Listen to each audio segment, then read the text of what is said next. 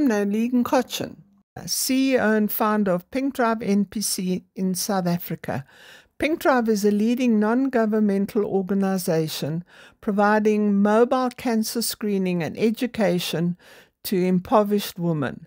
Launched in 2009, Pink Drive now operates 4 women's health diagnostic trucks throughout the country.